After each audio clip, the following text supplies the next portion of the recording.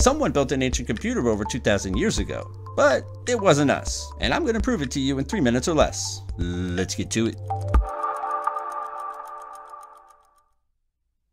So first things first, what is the Antikythera device? Discovered in 1901 just off the coast of Antikythera, Greece, the Antikythera device is not only the world's first analog computer, but it is the most advanced astronomical clock that we have ever discovered. And here's the thing, the discovery of the artifact both shook and confused the scientific community because dating of the device places it around 200 BC, which was a time in which gears were not even a thing, and most of the world still believed that the Earth was flat. Yet, somehow, someone was able to build this.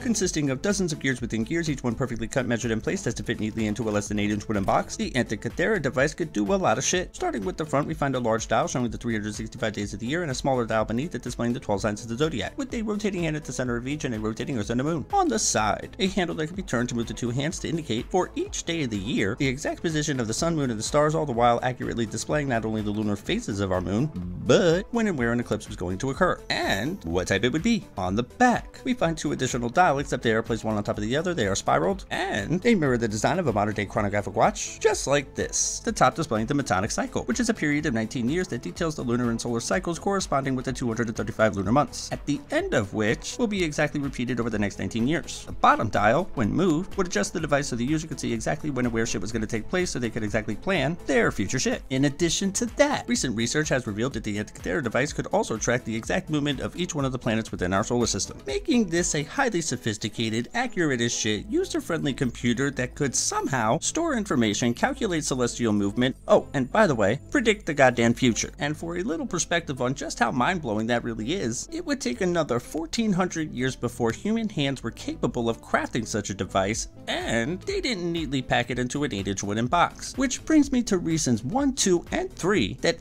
absolutely prove we absolutely did not make this. Number 1. Knowledge. At the time, only a handful of people knew that the Earth wasn't flat, and even less than that knew that it wasn't at the center, and lesser still had an idea of the possible layout of our solar system. And here's the thing, none of them took credit for crafting this, which highlights reason number 2. Ego. Think about it. You just invented, arguably, the most amazing invention ever conceived. Probably spent a good chunk of money and time on it as well. So, you're gonna want to take credit for that shit. Yet, no one did, which highlights reason number 3. Ability. Because real shit, we didn't have it. Don't believe me? Kindly refer back to the 1400-year thing, the very simple truth that some shit just ain't possible, and the fact that some of the world's finest watchmakers of the day have actually adopted its advanced mechanics into their design.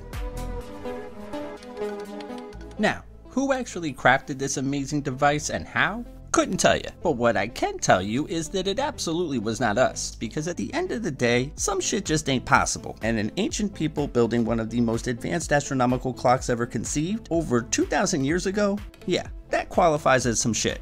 But hey, that's just my opinion. I could be wrong. I've been wrong before. What do you think?